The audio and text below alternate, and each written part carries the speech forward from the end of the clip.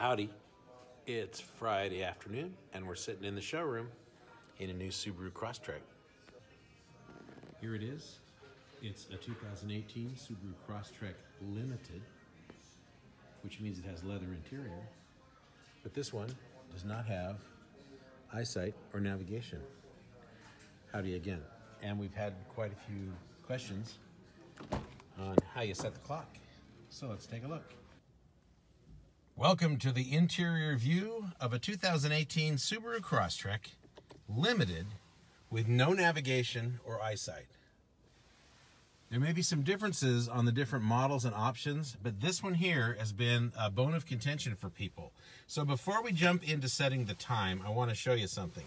There are two different ways to change the screens. This one here in the center of the dash, you're going to use this button here called the info button.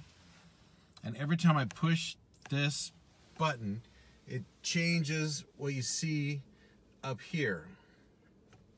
When you get to the last button, it says pull and hold info button for selection screen. Now that's where you go in to change the time. I've got a little picture of the info button right there. Well, there's a similar button we've had for a longer period of time on Subarus that works the same way right here. And these buttons are at about 7 or 8 o'clock on the steering wheel. They're going to change what you see here in the center.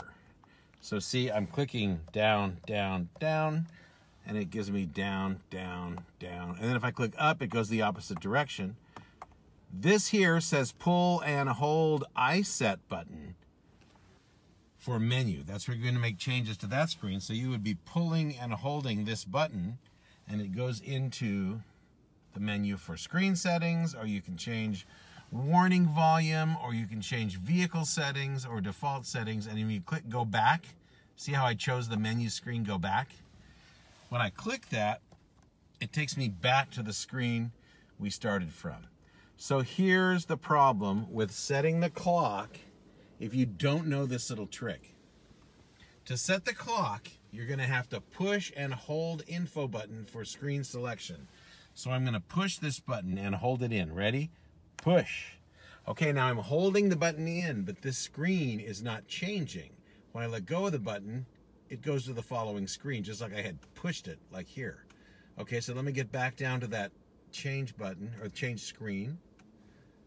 And by the way, thank you to Henry Polanco for this. Hank, I really appreciate you figuring this out for us the other day.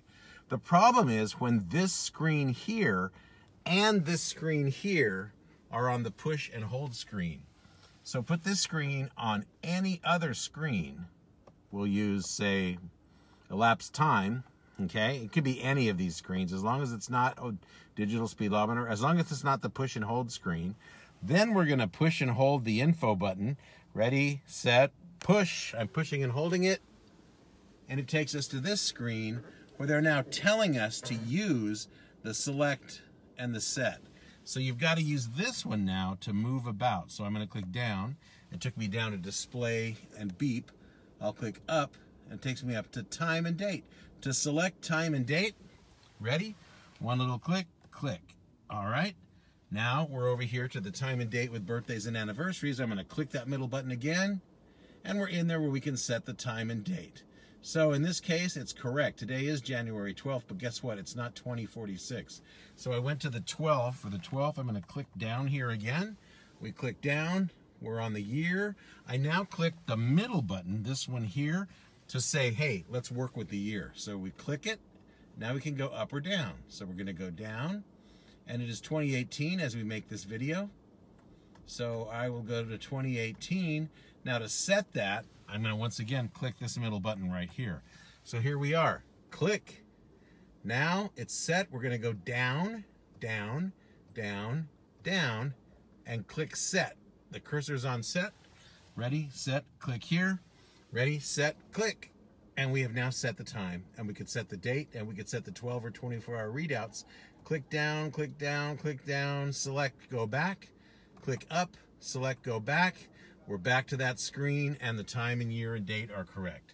So remember, you don't want this screen here to be on this one the press and hold screen at the same time this one is. And that's the little trick to setting the time on your Subaru Crosstrek, Subaru Impreza, and Outback without navigation.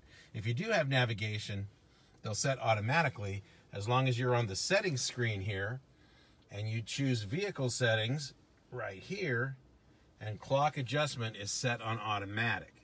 Right now it's on manual because what is this whole video about? It was about setting the clock manually. If you choose automatic and you have GPS, it will automatically set the clock for you. So remember, that's another important step. Thanks so much. Appreciate you subscribing to this YouTube channel. Check me out anytime at edscarpage.com.